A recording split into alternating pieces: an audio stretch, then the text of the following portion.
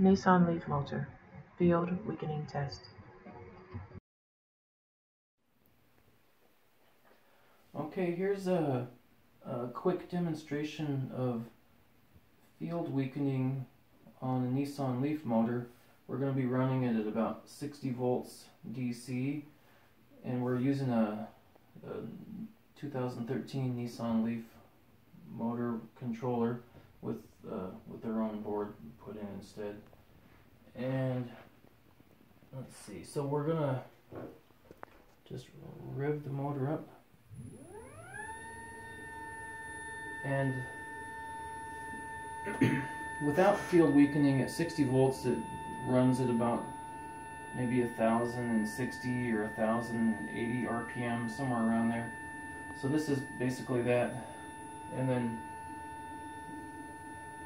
as you keep applying voltage, now what it's starting to do is it's having a negative ID, which is basically creating a magnetic field that's fighting against the magnets to make them weaker, so that the motor can spin faster. It reduces the torque, but this is an unloaded motor, so it doesn't need much torque to spin anyway, so it's weakening the magnets to allow it to spin faster. So as I turn the throttle up,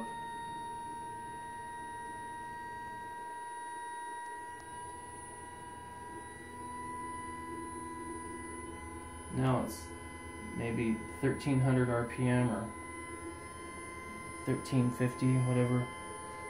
We'll look at the data after the video to kind of show what's happening, but the ID needs to be like hundreds of amps for it to really make a major impact. Like to get 20% increase over the baseline RPM, well, I'll have to see the data, because honestly I don't know yet, but it's not like 5 or 10 amps, it's like 100 amps or 150 or 200 amps or something. So I'll slow it down just so that the data looks more interesting.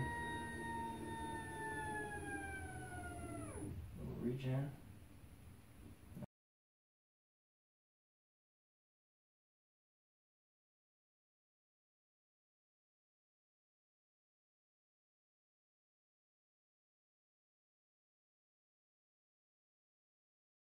I'll speed it back up.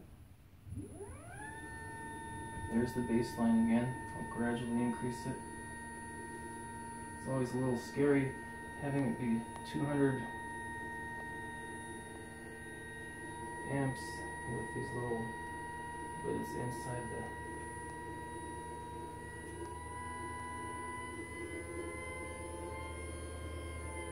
I'm just going to slow it down and then take a look at the data now.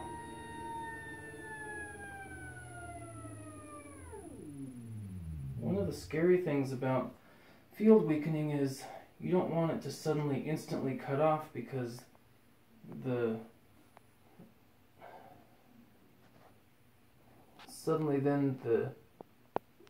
would you describe it? It's like you're weakening the magnets, and all of a sudden you pull that away completely, and there's suddenly a back EMF that comes roaring back that wants to send a voltage spike back to destroy something. I don't know, you just have to be careful.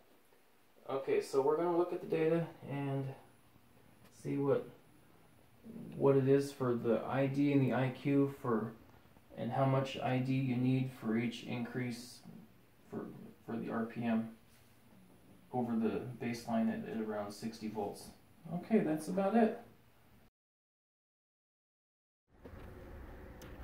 So here's some of the data results. You can see where the direct current, which is the field weakening current, as it gradually becomes more negative, the RPM gradually increases. You see the direct current goes down in steps, and you can see tiny steps in the RPM going up.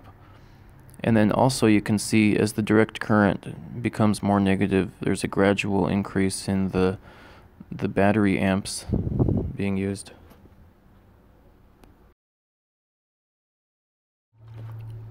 Here's a sort of zoomed in picture where you can see the steps in the direct current corresponding to the increases in the RPM.